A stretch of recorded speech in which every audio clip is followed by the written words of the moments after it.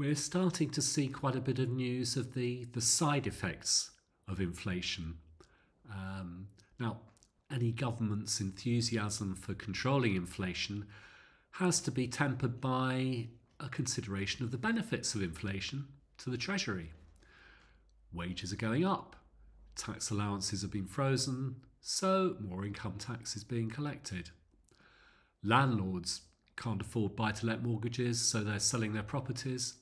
Capital gains tax allowances are down, so more capital gains tax is being collected. And despite the inheritance tax main residence allowance, which only came into full effect a couple of years ago, the amount of inheritance tax paid has been steadily rising, as of course have house prices until relatively recently.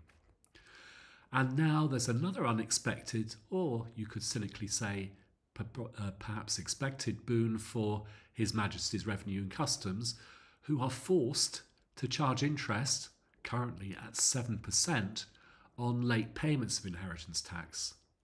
Inheritance tax bills have to be settled 6 months after death. Probate is often taking at least 6 months. Houses aren't so easy to sell, so late payments are becoming the commonplace norm. Almost enough to make you believe in conspiracy theories, isn't it?